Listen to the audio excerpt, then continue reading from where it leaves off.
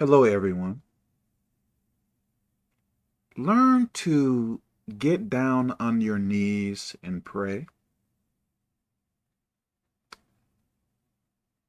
If you are living or trying to live for Jesus Christ, I believe you may encounter times when you may feel or notice a demonic presence or some things that may be demonic. Now, you may panic and not really know what to do. For instance, myself, sometimes there are times, and this may seem like I am nuts or crazy or whatever else you want to say, but if you want to think that, that is your choice. I am sane.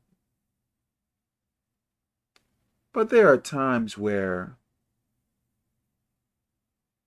I feel like I am not the only one in my room.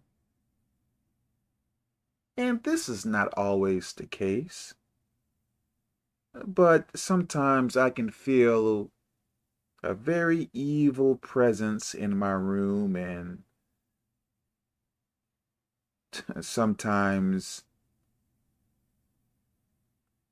worse than that. Maybe 1 or 2 hours earlier, around there, I was feeling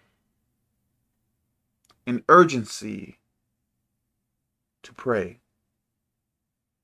like as if something was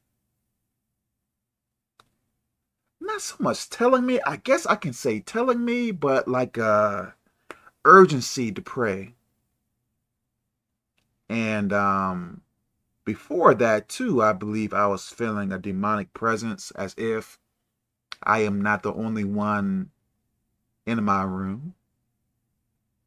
But, I guess when I felt it at first, I didn't really want to pray. There came a time to where maybe I was feeling somewhat of an urgency back then, but let's say at a particular time, I was feeling like more of an urgency, I would say, to pray. And I think I prayed over an hour. And towards the end of my prayer, it felt like the atmosphere of my room changed. Like right now, there is more peace. At the time, before I started praying, I think when I went to the bathroom, I would pray. I prayed a little bit. I think there was times when I would pray a little bit, but I would still feel that demonic presence. But until I got down on my knees and started to pray, like now I am feeling peace right now. Before, certain images, some images come to my mind now, but I think it was more so before I got down on my knees and prayed. If I am saying this correctly, you need to learn to pray when demonic forces are coming your way.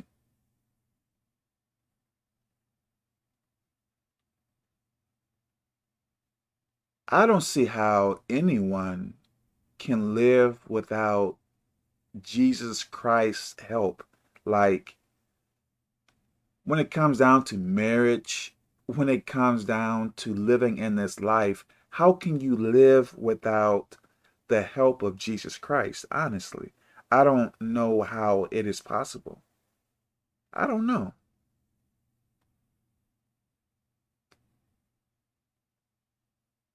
But I believe many people have felt a demonic presence before. And you don't have to stay in fear. You don't have to. Begin praying to Jesus Christ. God, please forgive me for all of my sins. Any sins in me, God, please forgive me. I bind and cast out any demon that is in my house, my room, around me. I lose protection all around me.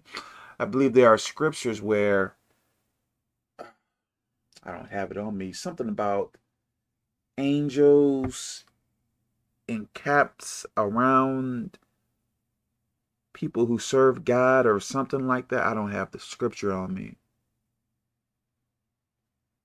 Start quoting biblical scriptures and stuff like that if you have them in mind.